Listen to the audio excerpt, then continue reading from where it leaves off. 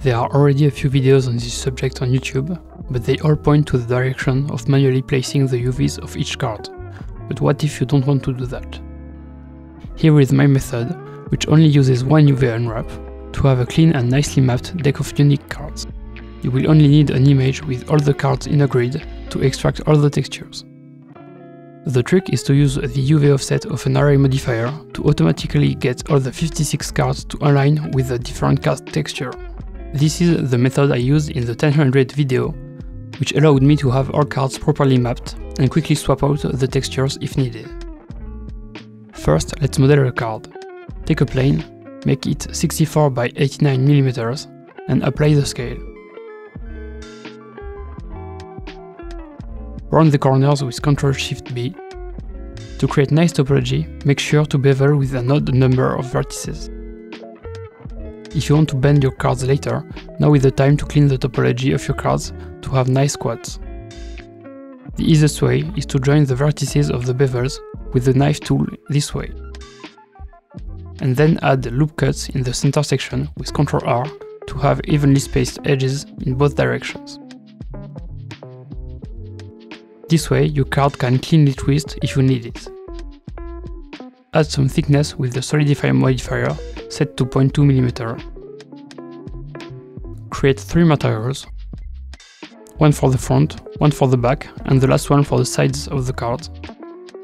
In the Solidify modifier settings, set the material offset to 1 and 2 to apply the right materials to each part of the card. Set the offset to 0 and apply the modifier. Now let's create the textures. In the shader view, with the front material selected, add your card sheet texture and connect it to the base color. Go to the UV editing tab and let's resize the UVs so they match with the first cards on the top left corner. It can be a bit hard to have it precisely centered and not overlap with the next cards, so it can be easier to match the dimensions of another card, and once you are happy, move the UVs again to the first card. Once you are happy with the mapping of the first card, let's quickly do the back. For this one, we won't be using UVs, because we want the same back on every card.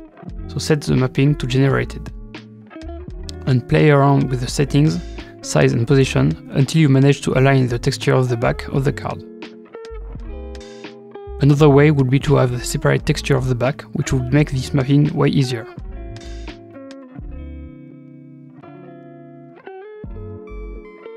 The final texture step is to add the bump pattern of high-end cards. Add a bump node driven by a Voronoi texture set to smooth F1 with random set to 0 and with a scale set to around 100 to 120.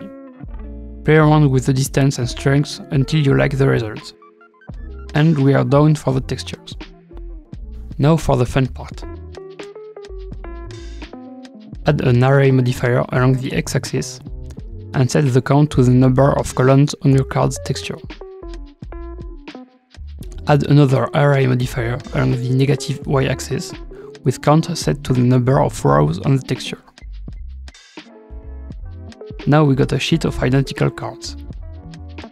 Go back to the first modifier. Under UVs, play around with the offset U until you see all the cards of your first row properly mapped onto each card. It can be hard to get it right even with the shift pressed to have a final control, so don't hesitate to manually type values. Once you are done, move on to the second modifier and do the same with the offset V until your card layout matches your original card texture. Finally, let's turn this into a usable card deck. Set the relative offset of both modifiers to only 1 on the z-axis. Apply the modifiers from top to bottom. In edit mode with everything selected, press P and separate by loose parts. In object mode under object, set the origin of all cards to the center of mass volume. And I'm just going to get rid of the first card, which is plain white in my case. Let's make this deck a bit more realistic.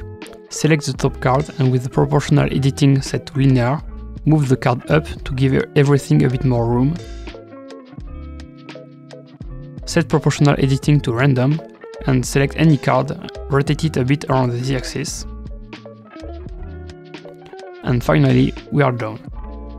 Here is a properly laid out deck of individual cards, which are all properly UV mapped. Hope that was useful. See you next time.